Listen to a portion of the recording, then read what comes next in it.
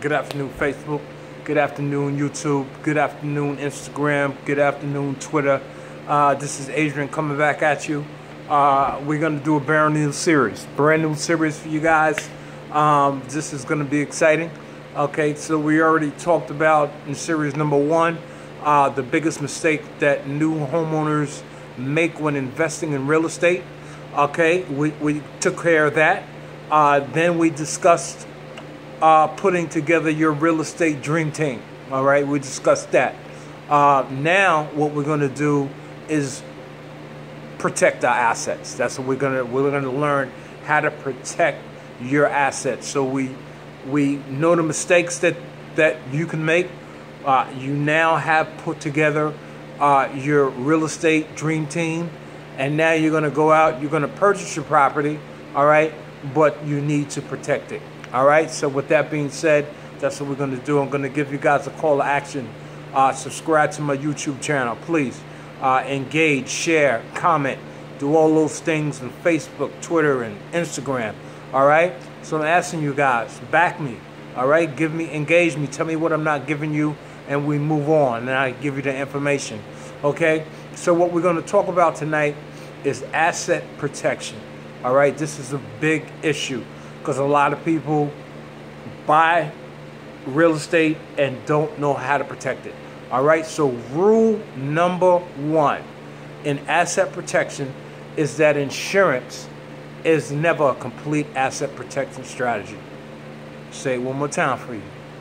Insurance is never a complete asset protection strategy. All right, so what you're not going to do, okay, I'm going to say this again, what you're not going to do is never let a commissioned salesperson tell you how to protect your assets.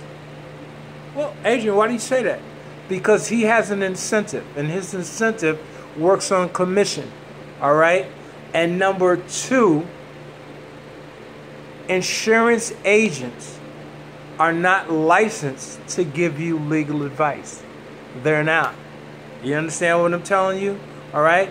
So, there's a whole section called bad faith litigation.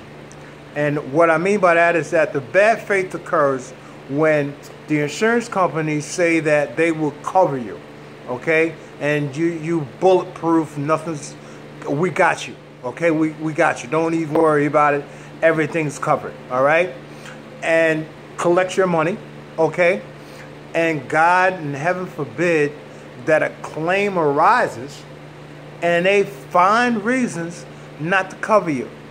That's bad faith litigation. All right? These people knew from the beginning that they didn't have you, that insurance is not asset protection, and they should never have told you that in the beginning.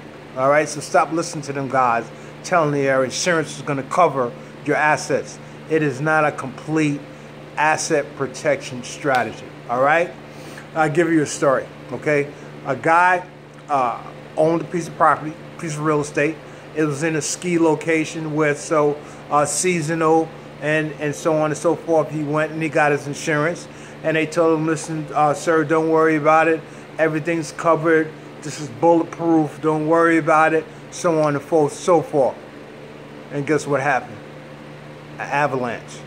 An avalanche came, destroyed his property, and guess what?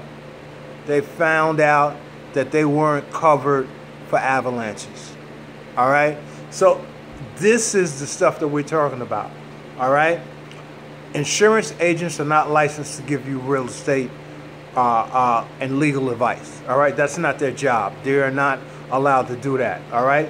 So I'm going to give you a tip. Insurance is the first line of defense when protecting your assets. But the proper use of asset protection strategies is the second line of defense. Insurance is mandatory, is needed, but that is not complete asset protection strategy. The proper use of asset protection strategy is the second line of defense. All right? So I'm going to say this one more time.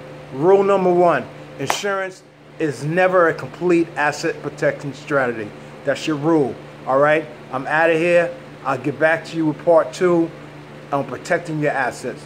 I'm Adrian. I'll see you later.